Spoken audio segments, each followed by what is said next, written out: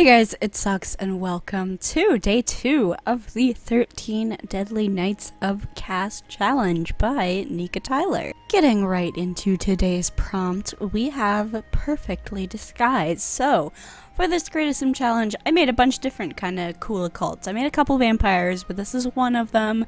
This is our more like masquerade ball, like fancy, eloquent, well-spoken vampire, maybe like a Victorian era vampire who's kind of been around for a little bit, if you know what I mean. I actually based the Sims like model kind of on Ignis Giencha from, is that how you say his last name? I don't know. Ignis from Final Fantasy 15, basically.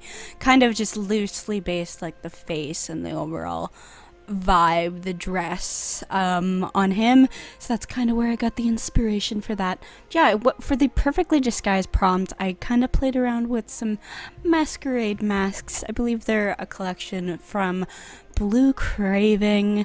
They're really cool masks. I think I used them again. I never really like had a use for them when I first downloaded them, but I'm like, I have a feeling I'm gonna need these someday. You don't see me do this because I completely forgot to make this sim a vampire before I actually went into create a sim. I always do that for some reason. Don't know why. Don't worry. I fixed it later because I wanted to get a picture of like the sharp teeth hidden under the mask, and the eyes are just slightly off in color. Like, if you could kind of look at first glance, be like, oh, they're like a dark, like reddish brown. I'm sorry if you hear me wheezing a little bit. I need to take my puffer in between these. But yeah, just a little bit off, a little bit of that tinge of reddish purple.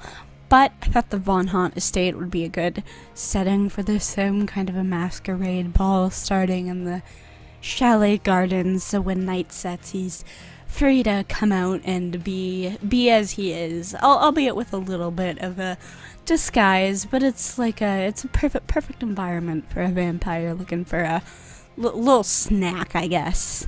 His name's Romeo. I honestly think I think he is like from Romania itself, which I didn't even think of that when I like named him Romeo, because I'm thinking like, you know, the stereotypical Transylvania vampire is probably a couple hundred years old and maybe lives in Windenburg now, which is still pretty European, so still kind of in that same area. Or even like a Castlevania vampire in like Wallachia. Oh my god, I have not seen the new show yet. I need to, because I've seen screen grabs on Twitter of the new Castlevania show. Good lord, do I need to watch it. There's a lot I want to do right now. I want to play Baldur's Gate really bad.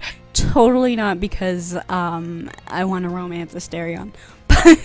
But yeah. But yeah, the original Castlevania series, oh my god, I loved it. I love that show. That was the first show me and my boyfriend like watched together. I think I already seen the first 2 seasons, but we finished it together.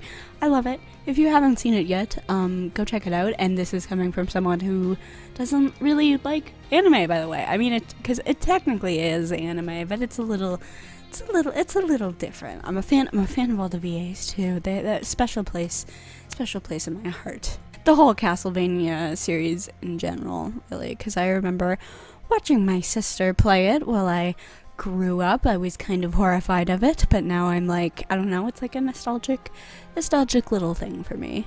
I don't know, something about gloves. I don't even know how this relates to what I was saying previously. I just want to talk about gloves on people, not even just men, just gloves in general. Just yeah, I like what the hell am I talking about?